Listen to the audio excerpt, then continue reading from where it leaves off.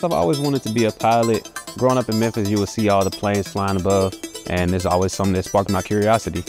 I have never flown before I got to Henderson, and after my freshman year, I came out with my private pilot's license, and I've been rolling ever since. During your second year, you can expect to start building time for your commercial rating.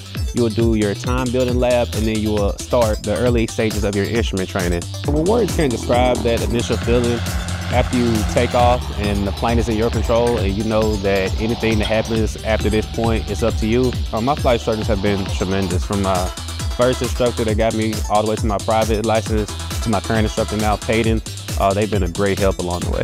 After I graduate in Henderson, I would like to pursue my MBA in aviation management alongside flight instructor. If you think about learning to fly or getting a degree in aviation, Henderson State is the place to be.